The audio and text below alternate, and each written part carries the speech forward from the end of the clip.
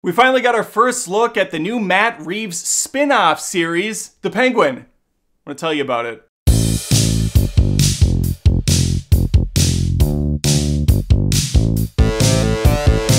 Colin Farrell played the Penguin in the Matt Reeves film, and he was awesome. He did a solid job. He had the fat suit rocking, he had that grizzled voice, looked like an asshole. He really got the mannerisms of the Penguin down. This is a series focused on him now.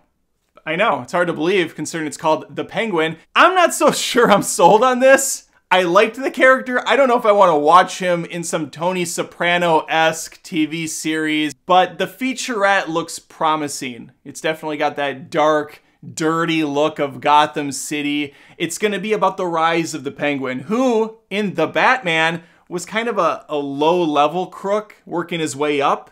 He's like those crappy mobile game ads you see where the guy's walking down the sidewalk and he starts beating on a hooker, and then he can choose to join the crime boss or to befriend the hooker that he beat up. He joins the boss and he levels up to like the second in command. I imagine that's how this show is going to be. What a long walk. What a long walk that was to say really nothing at all.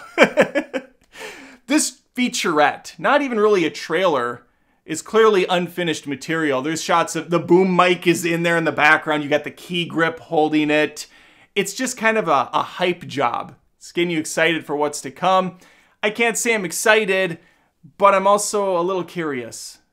I'm Penguin curious about this whole thing, which is weird that this is happening at this very moment because over on Peacock, you have that other show based on that other movie property, The Continental, from John Wick. Another, well, this one's a prequel. I don't think the Penguin is, I think, after the events of the Batman. So we have a sequel series, we have a prequel series, both on kind of, I don't want to say uninteresting characters, but not your rough and tumble, cool action stars. Did you watch any of the John Wick movies and think to yourself, man, how did the Continental get started? I understand there's a lot of gunplay going on and cars being smashed and dudes being flipped over backs, but really I'm just focused on this Continental and how it got started. Who formed it? Well, wonder no more, friend, because Peacock has you covered with a new series focusing exactly on that question. Here's what we know about the show. It takes place in the 1970s.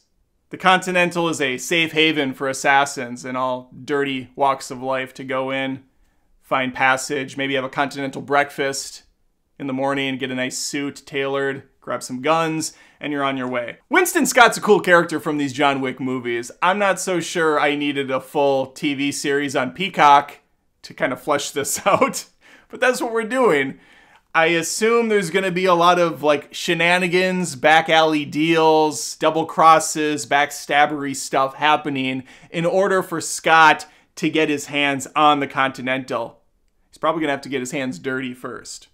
I don't expect to see a lot of gun fu. I don't expect to see a lot of action full stop, which is a little bizarre, but we're doing other worlds here. We're spinning things off. This is a John Wick universe after all. We got to build. We got to do different things, and I appreciate that. As for the look of this trailer, it doesn't show much. There's a cool retro song in it. The vibe I'm getting is obviously like old school Godfather. It does have a little bit of the John Wick stank on it. Some of that neon is filtering through. It feels more John Wick 1 for sure than it feels John Wick 4 or Parabellum, which was John Wick 3, the greatest title of any movie ever, Parabellum. I'm not that excited about this, kind of like The Penguin. It's just kind of there for me. I don't think I needed a spin-off series, and if I did, I'd prefer it to be on one of the cooler action characters. I know we're getting one for Ballerina, but that's not even a character that's currently in John Wick. That's going to be focused on a new character played by Ana de Armas. So I'm obviously going to watch that right away. What happened, though, to Nobody? Are we going to get a Nobody sequel with Bob Odenkirk? I love that film. It was awesome. What about Atomic Blonde with Charlize Theron? That movie was freaking cool. I know it's not in the John Wick verse, but it might as well be. You could easily have that. I want to see an Atomic Blonde X John Wick film. Or maybe they team up and they take someone down. That would be sweet. I'd like to see Halle Berry's character back. She was oddly missing from John Wick 4. Where'd she go? You had everybody else there. They had Hobo Morpheus still. I'm rambling. That's all I know on the Continental. Not a lot of news, just a teaser. Looks promising. We'll see.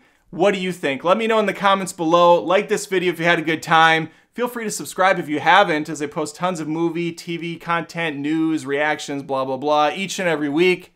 Love to have you stick around.